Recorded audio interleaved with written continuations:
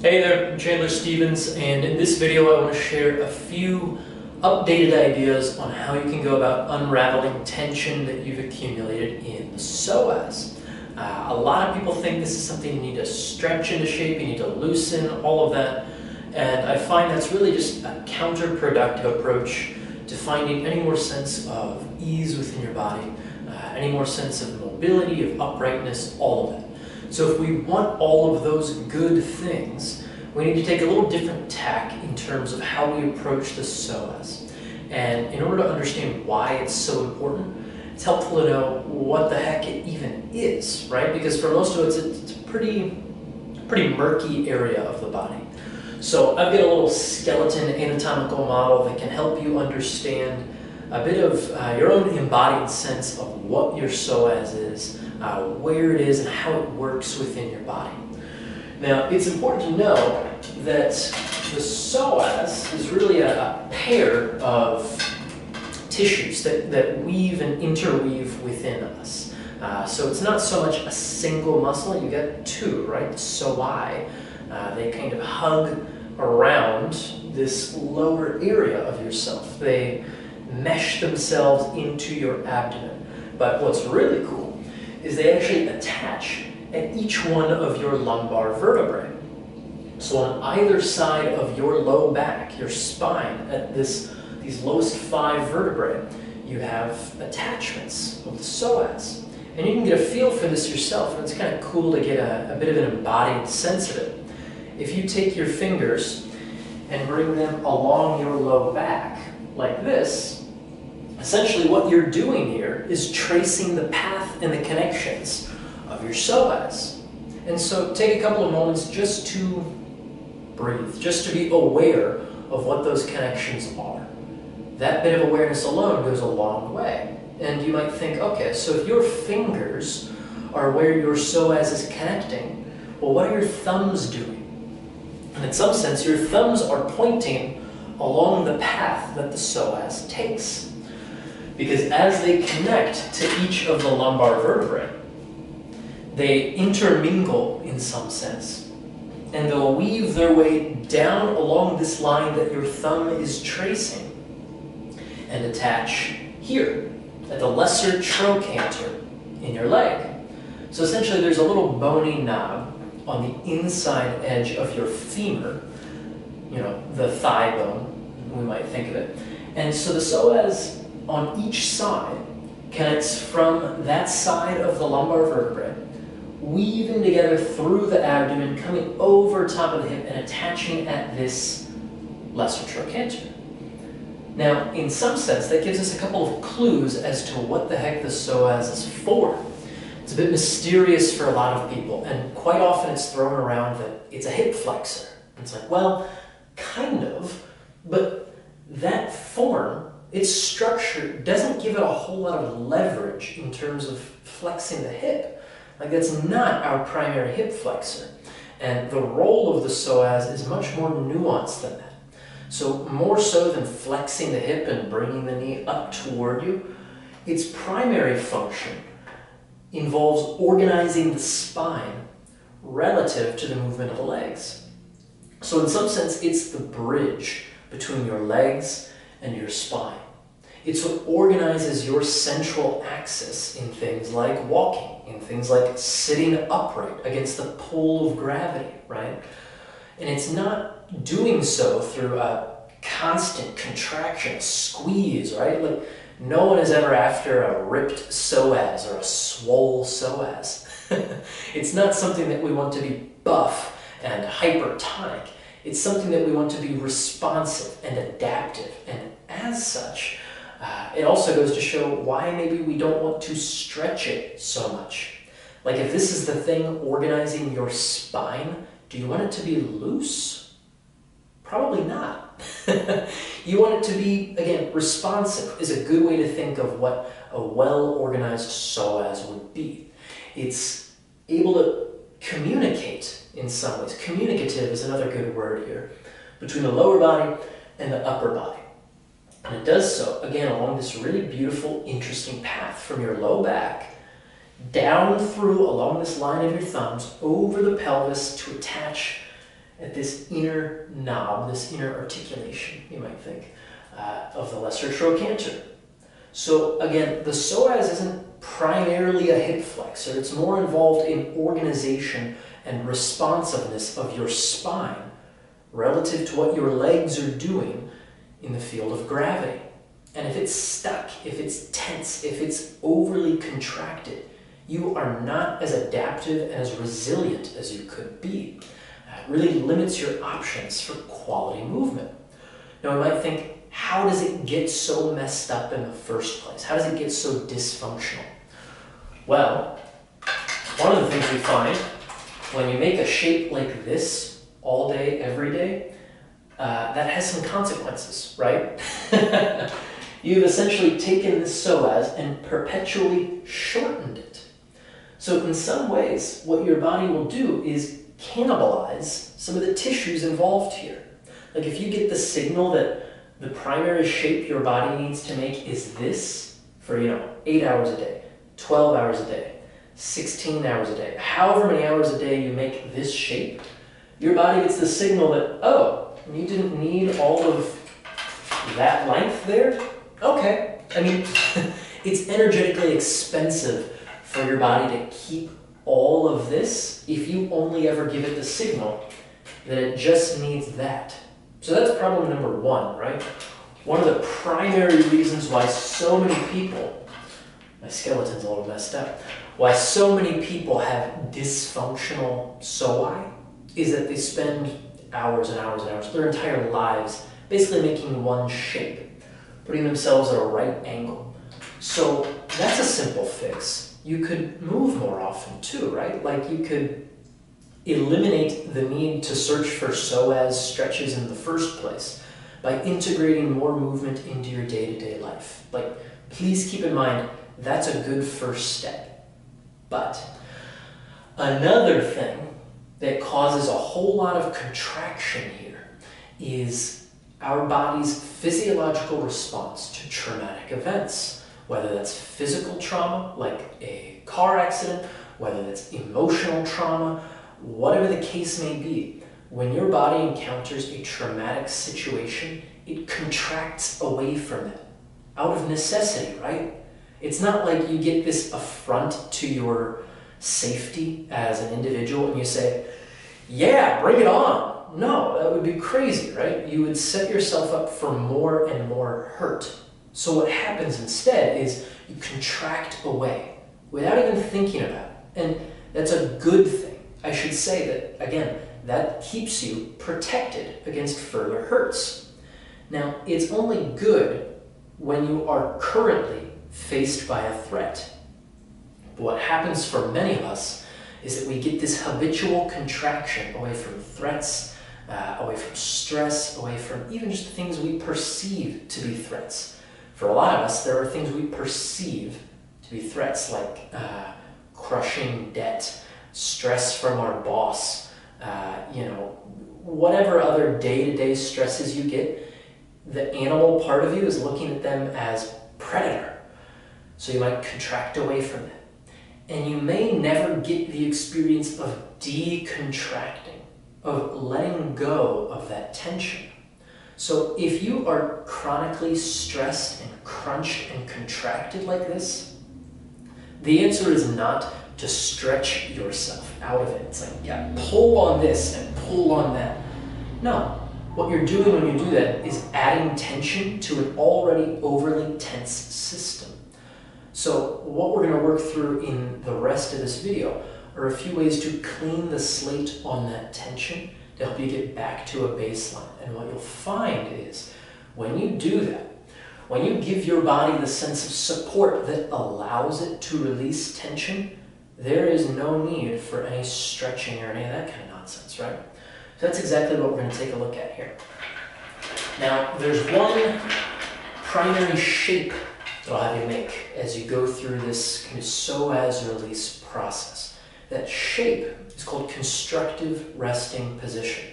And I'll show you in just a second, but essentially what you're going to do is lie on your back with your knees bent and your feet in firm contact with the floor. And if you find that you've got kind of a habitual forward head position, you might want a little bit of padding behind you, like a thin book, a stack of magazines, maybe a folded up towel. If you're pretty upright already, you might not need it, but again, if you spend a whole lot of time in this position, you'll find that having some support behind the back of your skull goes a long way. So this is what constructive resting position looks like.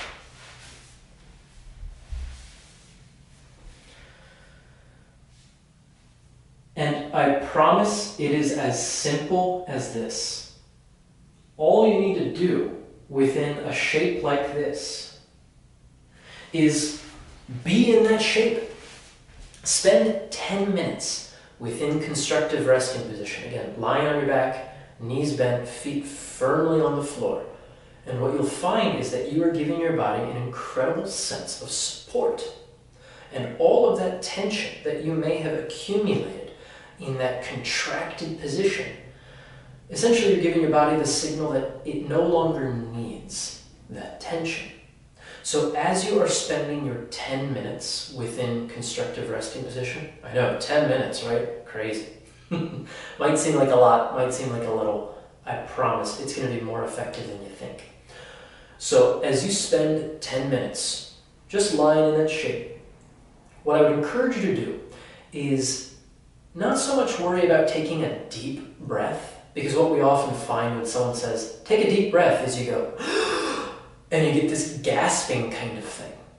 And if you're, paying attention, you can see that as I do that, I create more tension along the back of myself. That's kind of the gasping reflex. It's part of one of our earliest traumatic reflexes, right? The Moro reflex, where we go, and then we contract back in. So we want to avoid triggering something like that. So rather than take a deep breath, what I would recommend is have a full exhalation and pause until you get the need to inhale once again. And then repeat a number of times. Literally, you could set a timer for 10 minutes, and if you just do that, that'll go so far, just in terms of your psoas health. One of the reasons being is that just as your psoas connects to all of your lumbar vertebrae, some of the fibers interweave and are very closely related to your diaphragm, which comes about here, right? So if you can imagine, you've got your diaphragm here, which creates that vacuum that pulls your lungs and brings air into yourself. What you're doing when you fully allow yourself to exhale and then take a natural breath back in is, in some sense, you're massaging those tissues. And if you do this on your back, you'll find it's a bit easier to get a fuller breath without going it's silly when you think of it that way. So you're getting a fuller breath. You're giving a different mechanical stimulus to the tissues that make up your psoas. And at the same time, you're giving them a really beautiful condition of support. So they are allowed to let go of the contractions that they've held. Now, of course, natural breaths like this, you've probably heard, are a pretty good way to alleviate stress as well. Particularly if you avoid the gasping sort of breath, right?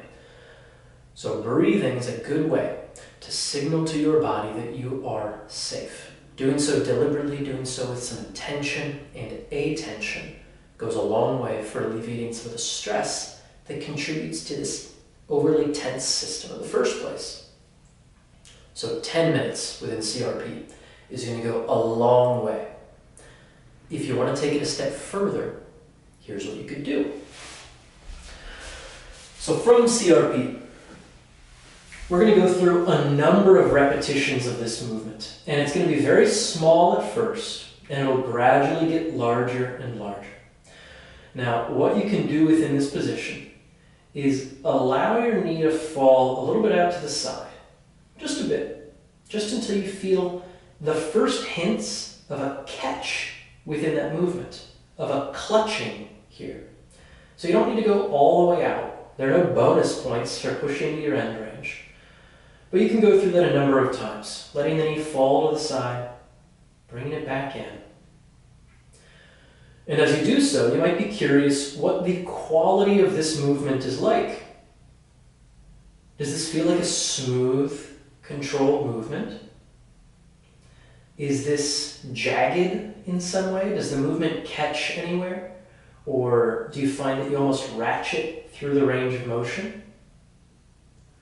And so as you go through this a number of times, can you see if each time through you make the movement a little smoother and a little smoother? And eventually, you might get to the point where you find that you're on the outside edge of that foot. And in that case, what you can do is let this movement grow organically in some sense. And you might begin to lengthen your foot away from yourself. A small amount, and then you could just return to that original position. And so again, each time through, ask yourself if you can make this movement a little bit smoother, a little bit easier. Again, what we're looking at is release here. Not stretching, not forcing, not pulling. So as you let your foot lengthen away from you, you'll find that your leg is making this gentle arc. It's a really beautiful shape when you really watch it and when you really experience it for yourself. And so it might take you 10, 20, 30 or so iterations of this movement to really find that you can lengthen your leg with a sense of ease, without rushing, without pushing. And when you do find that you get to that point where your leg is lengthened out and away from you, you might take a pause. Because this is a very different shape than this, right? As we've talked about, finding this length through the leg is pretty uncommon for a lot of us. So take a couple of moments here just to let your body acclimate to this. This is providing a whole new world of sensory information for your nervous system to process. So after you've taken a few breaths there, a few moments to really experience what has changed within your body, you might slide that leg back up. And at this point, you've got an option. You could repeat that on the other side, or you could roll through one side, make your way up to a seated position, and gradually you could make your way up to stand. And within the standing position, you might take a couple of moments and just check in with yourself and sense what's different about your experience of your body on the left side versus the right side. What are some of the signals that you get that you've worked with one side rather than the other, right? There are going to be subtle differences between the two sides at that point. And so within that standing position, you might just bring awareness to what has changed side to side. And of course, you might be tempted to go back through and balance it out. I'll say that you could go through and do that same process on the other side, but you don't necessarily need to, because your nervous system is very intelligent. And even going through that on one side, it will learn something about optimal organization. And you'll find that there's a certain amount of carryover to the other side as well. So even as you take a few steps walking around the room, as you carry on with the rest of your day, you'll find that some of these changes start to integrate themselves into the way your body functions. So, pretty cool, right? Now, if you'd like to take it a little bit further even, I want to share one more process with you that you might use to, again, create just a sense of connectivity between your spine and your hip, between your leg and your upper body.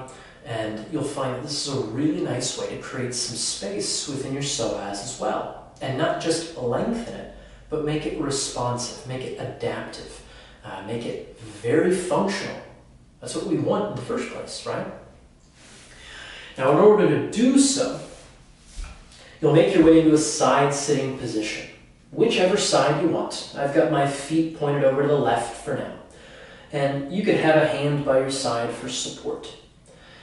Now, if you find that this position is already uncomfortable, you can modify it all you want. Again, arm here for support is great, as long as you're not collapsing into it like day at the beach, right? Again, you want some sense of aliveness through this side of yourself. But you might find that you want a little bit of padding underneath your pelvis. You might find that your knees are a little uncomfortable and like a little bit of blanket under them, for example. Make yourself feel as comfortable as need be in order to spend some time in this shape. Now you'll see that already this is unfamiliar. This is a different position than most bodies find themselves in throughout the day. This goes a long way all on its own. But what I would recommend, if you want to take this a little bit further, is you can bring this free hand to your opposite shoulder. And a few times, imagine that you could lengthen away from your back foot as you look over top of this other shoulder. Now, you'll notice that I'm not cranking myself to look as far as I can. Just as you worked through before, you're going to go through a number of iterations of this. And each time through, you might be curious, how much length can you find within yourself as you go through this rotation? Again, we're not twisting ourselves, because that's like playing tug of war, and we don't want to do that at this point. You can lengthen away from that back leg and look over your opposite shoulder. And over time, you might find that you can start to see farther and farther with more and more ease. And of course, each time you move in and out of this position, your psoas is getting a very different stimulus than it's used to. And your body adapts over time based on the stimuli that you introduce it to. And so each time you go through a movement like this, you're sending a very different signal to the cells that make up your psoas, right? All the way from this inner edge of the groin, up through the abdomen, around the back. Just picture it for yourself, what all is happening on each side of yourself as you go through this easy rotation, this supported rotation. And again, if you do that 15 to 25 or so times, moving slowly through each side, you'll find that when you make your way up to stand again afterwards, you have a very different sense of your uprightness. And maybe you start to take a walk through the room as well. And pay attention to what's going on within each leg. Do you get a sense as you take a step that this leg is free to swing in front of you, to catch you as you take your next step? Well, you'll find if you make a consistent practice of this, these three things, CRP, that leg spiral, and then this seated spiral as well, is that you create an incredible sense of ease and aliveness within your tissues. So rather than stretching them into some shape, having them loose, or having them overly constricted, hypertonified, what you find is they are resilient, they're springy, they're supple in some sense. And that is what makes really good quality movement. So, can't recommend it enough. Get in the consistent practice of this kind of stuff. If you have any questions about this or other related processes, you can drop them in the comments below. And then I'd also recommend head to chandlerstevens.com, where I just share a ton more resources about this and all other things, movement and mindset. You're going to love it. So, thanks for watching, and I will talk to you soon.